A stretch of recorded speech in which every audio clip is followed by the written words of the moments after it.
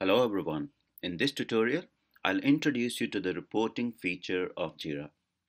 So to get started, select the project for which you want to do the reports and then click on the reports icon here in the left. It will open all the available reports in Jira.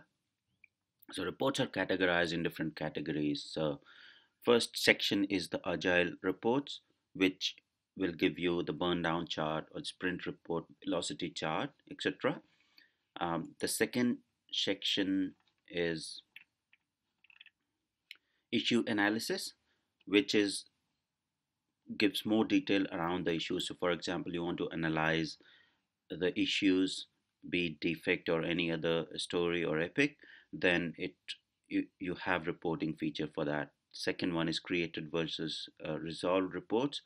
This is more useful for defect tracking or even for any other issue type.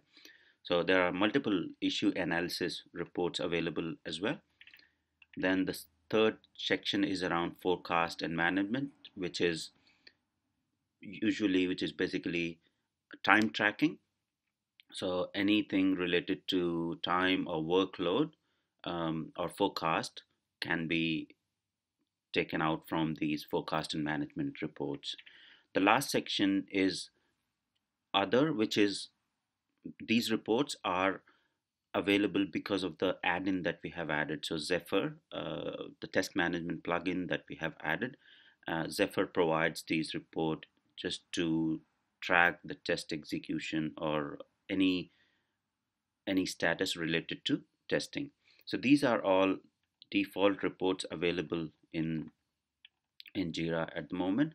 However, you can go to Atlassian Marketplace and find many more reports as per your need in the project. So, for example, you're not able to find the report that you need in the default reports, then you can just come here in the marketplace and search for reports.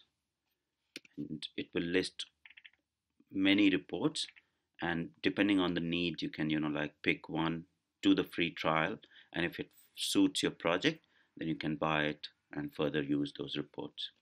So that's pretty much about reports introduction in Jira. In next tutorial, we will learn more about the specific reports. Thank you.